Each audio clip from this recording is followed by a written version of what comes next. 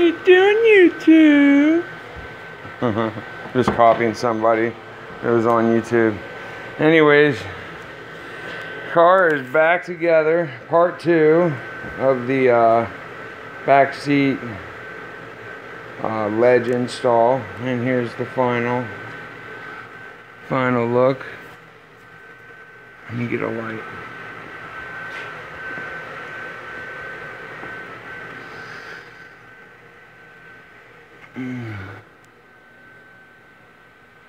I think it looks pretty badass. The oak goes with the leather, the tan leather. Let's go up front here and look back.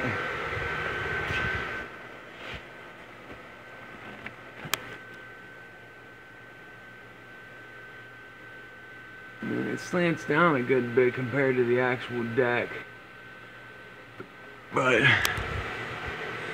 she's bolted in, and ended up going with the covers.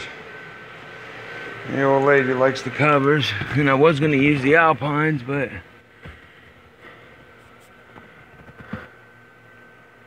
I don't know.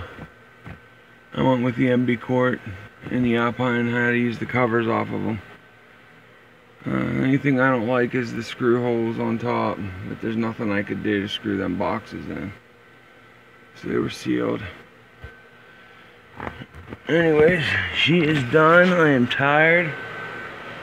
The Alpines were nice, don't get me wrong. A little tweet. The MB Courts are 3-ways, they're only 2-ways. Soft dome and a 6x9 woofer. Those were tweeter, mid-range, and woofer. Anyways, I'm just very ecstatic over this situation. You sort of see the designs from here.